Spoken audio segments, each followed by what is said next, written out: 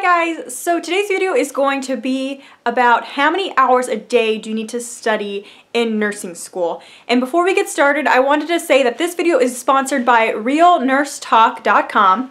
They recently came out with a blog article titled "The #1 Way to Anonymously Stop Healthcare Fraud in Your Workplace," and I recommend that you guys check it out, so I will leave that link down below, so make sure you check it out. So yeah, anyways, we are going to be talking about how many hours a day do you need to study in nursing school. I get a ton of people that ask me, Ashley, how many hours did you study a day? Like, you know, give me a range, or, you know, how often did you study? Was it a couple times a week? Was it every day?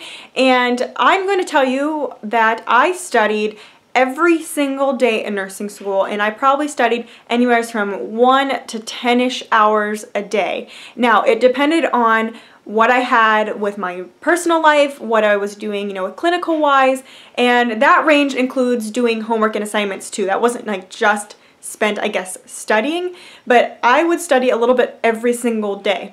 I know a lot of people think I'm crazy when I say that, but literally, like, when you're in nursing school, whether you're just doing a quick homework assignment or you are sitting down studying, doing flashcards, you should be doing something every single day in nursing school if you really want to be a well-educated nurse and do well on your exams. Now, I'm not sure if this is like the norm for most people. You know, do most people spend 10 hours a day studying?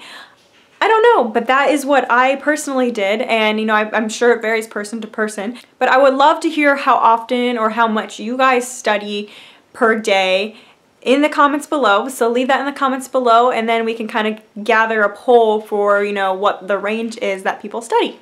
Make sure you give this video a thumbs up and subscribe to my channel, and I will see you guys next time. Bye.